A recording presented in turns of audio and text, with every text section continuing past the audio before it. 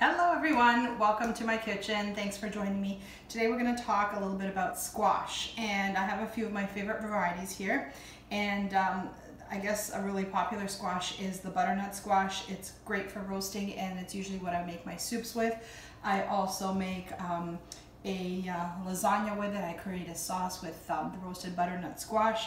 When you're roasting butternut squash, the best way to do it and the easiest way without peeling it is cut it right down the center, drizzle it with a little bit of oil, and you want to put the cut side face down on a roasting pan and do not peel it. And after about 45 minutes to an hour, you're going to take them out, let it cool, and then all you're going to do is scoop out the flesh, and it's easy like that.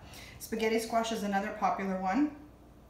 Because spaghetti squash has inside, when you take it apart with a fork, it has the texture of spaghetti. So just a tip when you're roasting it and when you're cutting it. So if you want long strands just like spaghetti, be sure to cut it acrosswise this way, and then you'll get the nice long strands, because the spaghetti squash it wraps around acrosswise, not lengthwise. If you cut it like this, acrosswise, that's best for stuffing. And a couple of my other favorites are the delicata ones, and you can see they come in various, come and zoom in a little bit, and you can see some of the different colors. They're all the same ones, and these are also great for salads and roasted. So what I do is I cut them in half and then I roast them. I cut them across in about a 1/4 inch thickness, and I like to roast these off till they're nice and golden and caramelized, and I like to toss them into a nice autumn salad.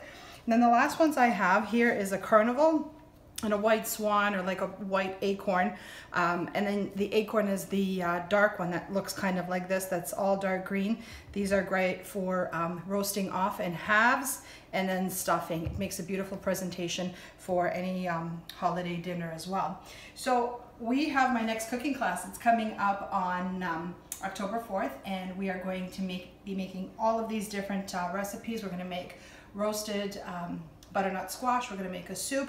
I'm going to teach you how to make a sauce. We're going to make stuffed spaghetti squash, roasted delicata, and all sorts of different techniques that I want to show you. So visit my website, sandrakatanich.com/store, and just go to the October 4th cooking class, and I hope to see you then. Thanks for joining me.